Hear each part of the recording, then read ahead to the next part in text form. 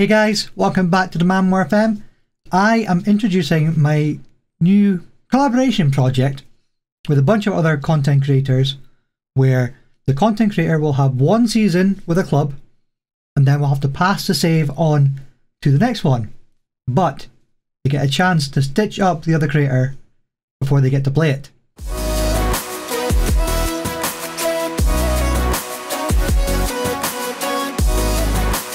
So yeah, the premise of the series is you get one season at the club. The club we're going to do is Liverpool, and you have to try and win as many trophies as possible. You're going to aim for the league, you're going to aim for the EFL Cup, the FA Cup and the Champions League. Points will be earned based on your league performances, your cup performances, and both of those combined will give you a total. And we'll see at the end which creator has the best total. Now, we are all geeks at heart and we all love a nice little spreadsheet. I have one here. I've just put down 10 seasons for fun. So anyway, this is how the point system is going to work. So for example, say I win 30 games in the season and I draw 4 and I lose 4. That gives me 94 points from my league, and that is my base total.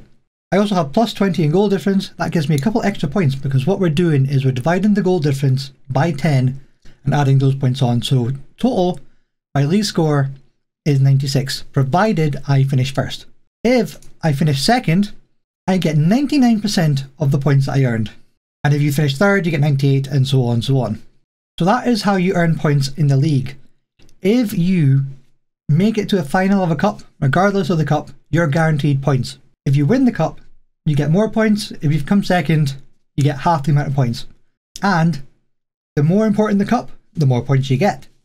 If I win the EFL Cup, I get 10 points added to my total score. If I come second, I get 5. So let's say I win the FA Cup and I come second in the Champions League. All those competitions, all the points earned in each one, combined together will give me my total season points, which is 136 in this instance.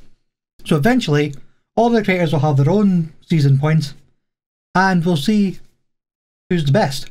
One other thing you can do is you can stitch up the next person, called shenanigans. You get 3 shenanigans you can play. When it comes to stitching up, the first team has some restrictions on it. You can only sell 1 player in your shenanigans. You want to do really well in this, so you don't want to go away and immediately sell Salah. But at the end of the season, you could arrange a transfer before you hand over the save to the next person. But that means you can't then go sell Mane as well. There's a lot of room there for creative shenanigans. I've already got a couple up my sleeve for the next creator. If you guys have any ideas for shenanigans, let me know in the comments. I'd love to hear how you'd like to stitch up some other guys. So what I'm going to do now is I'm going to play some of the season. I'll come back maybe halfway through and let you know how I've been getting on.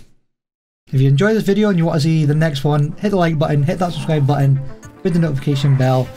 I'll catch you guys in the next one. Cheerio.